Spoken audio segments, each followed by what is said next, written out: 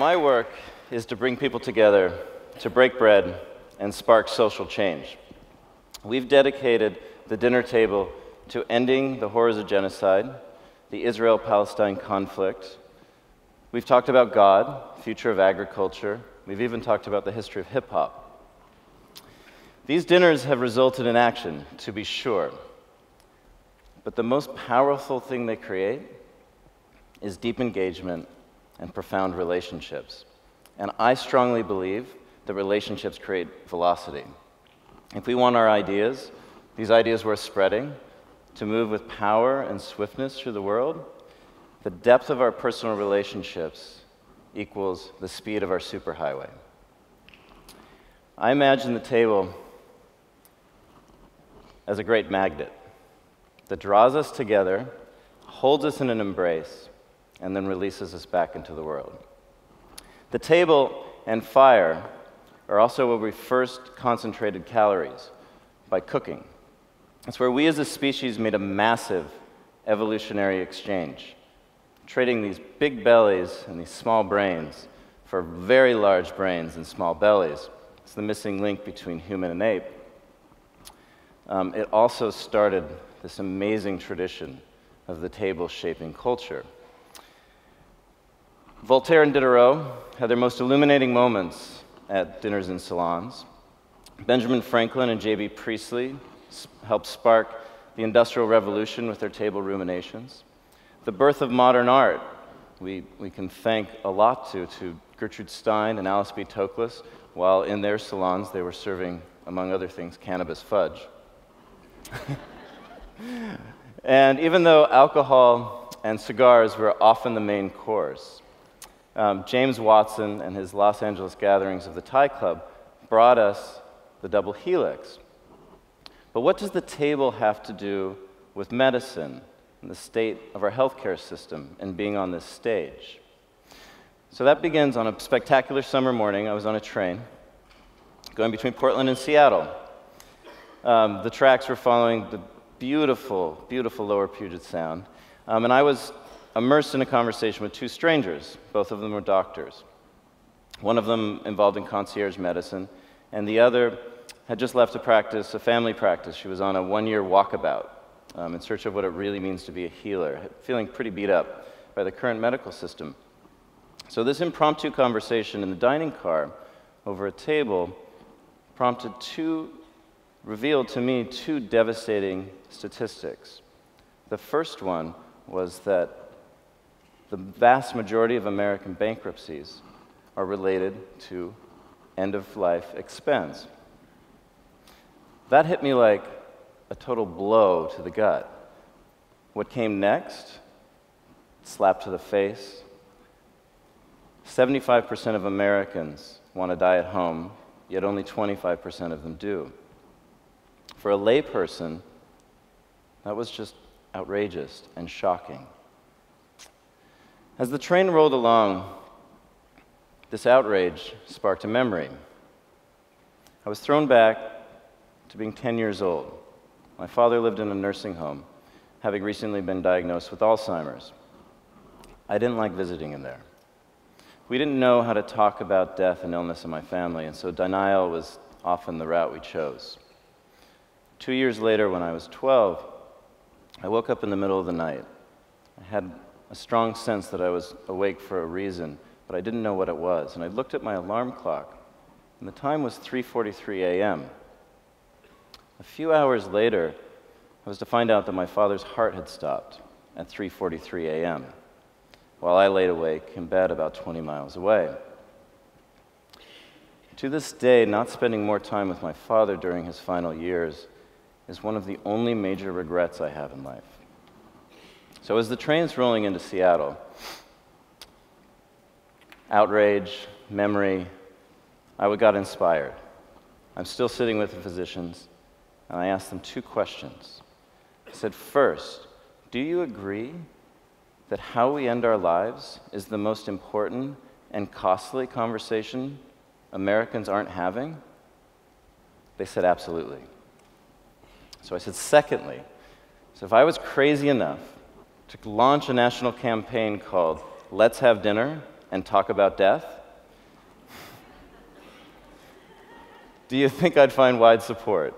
Would doctors be interested, hospitals, patients, essentially everyone? They said, absolutely.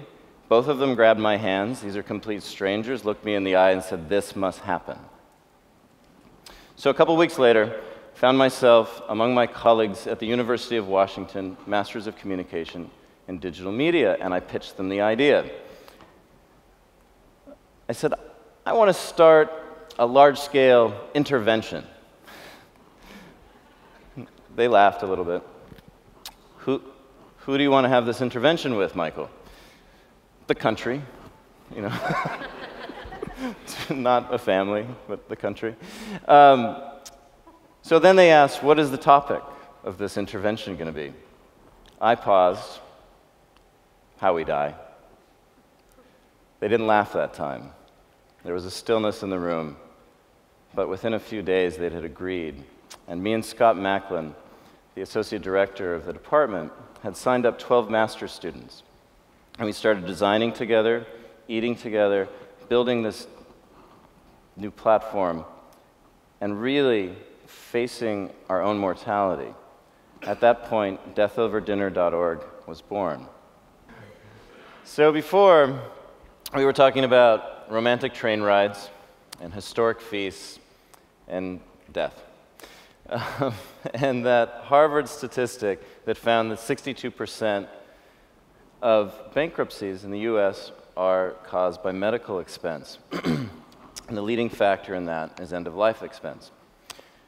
Another harrowing statistic emerged this fall, and that was from the Mount Sinai School of Medicine. And it found that 43% of all Medicare patients spend more than their total assets out of pocket on end-of-life expense.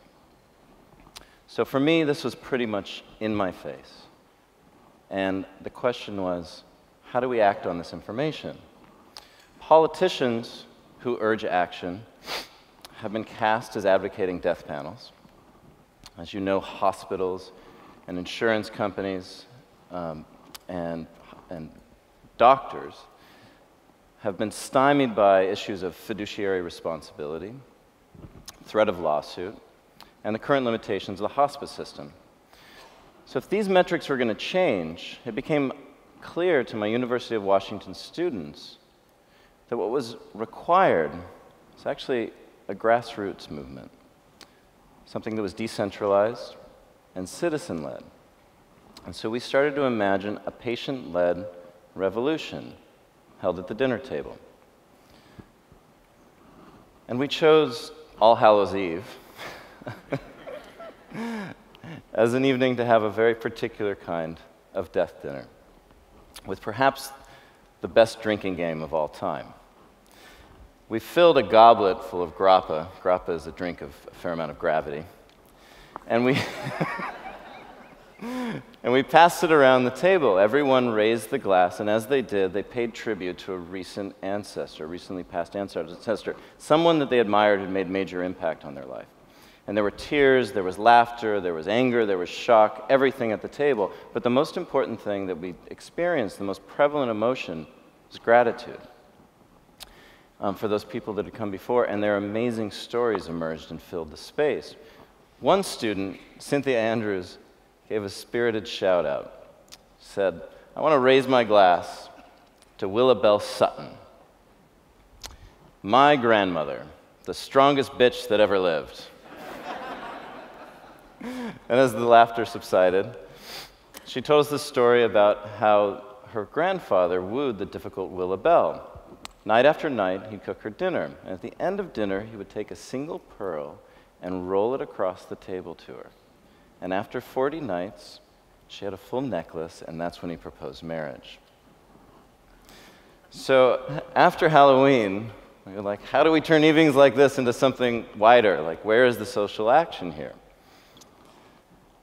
And so we started to imagine a digital framework that would allow people to gather those that are closest to them and have this important conversation, to consider what we want our final days to be like, who we want near us, and how we can support the wishes of those that are closest to us. So we were modest at first. We thought we could maybe reach a couple thousand people.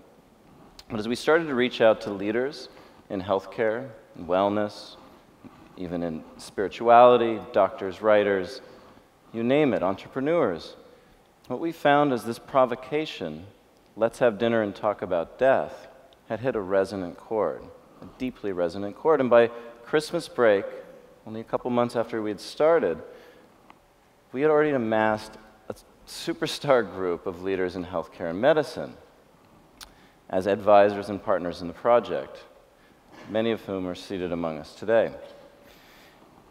And at that point, it became abundantly clear. This is a conversation that the entire country needs to be having.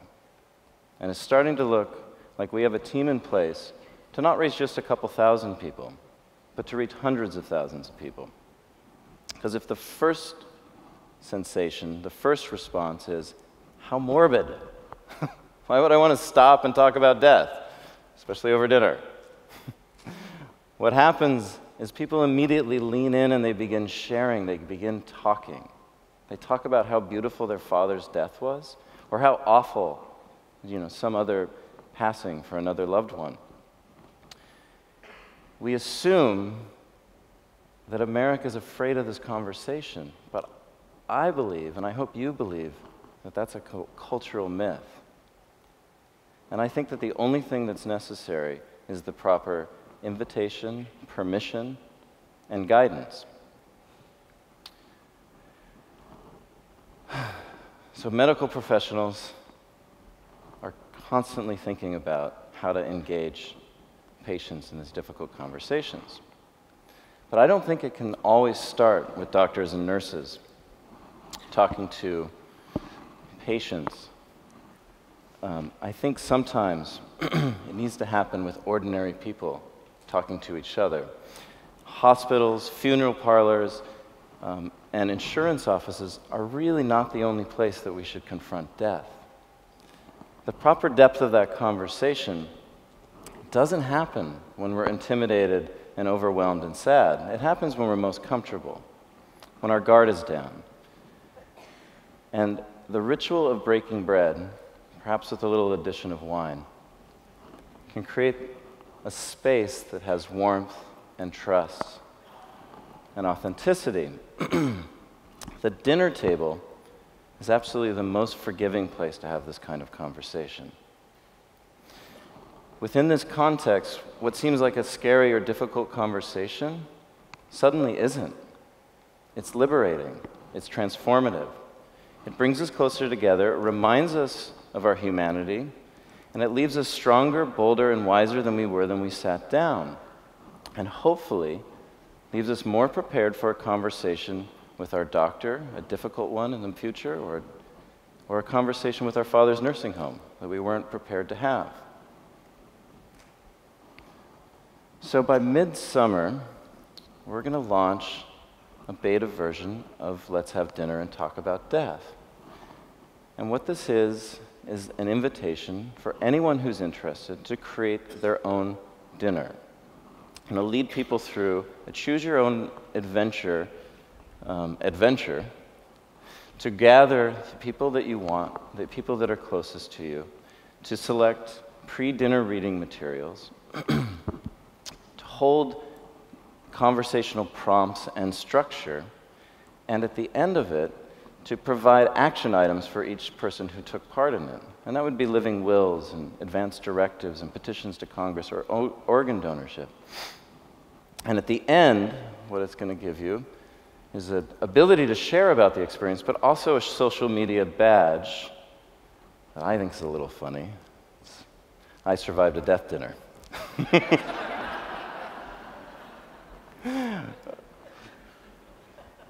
Will it move the needle? I'm not sure. But what our hope is to spark the gentlest revolution imaginable. And I say this with total authenticity. I would love everybody in this room to be a partner in this project. So, how effective will we be? Obviously, it's going to be told the test of time. Will people actually take the time to have these dinners and bring people into their homes or wherever they have it, even if it's at a fast food restaurant. After our first dinner, our prototype dinner, 3 of my students, independent of the class, and my web developer, after hearing about it, immediately went out and brought their families together, looking their parents directly in the eye and saying, "How do you want your final days to be, and how can I be a powerful agent in supporting that?" So that gave me some real hope. And then on that All Hallows Eve I mentioned, I was asked to imagine my own final days. And as I began giving a rehearsed response, something that I felt passionate about since I was 17, that went something like, "I'm going to die alone, I'm going to slip off into the mountains, I don't want to be a burden to my family or society." I was really revving up. I was going to deliver it in a beautiful fashion. I stopped. It wasn't true anymore. And I answered, much to my surprise, all I want for my final days is to be surrounded by my 2 loving daughters, August and Violet. And so this simple but crucial question yielded completely new results for me. Looking at death has taught me how to live. Thank you.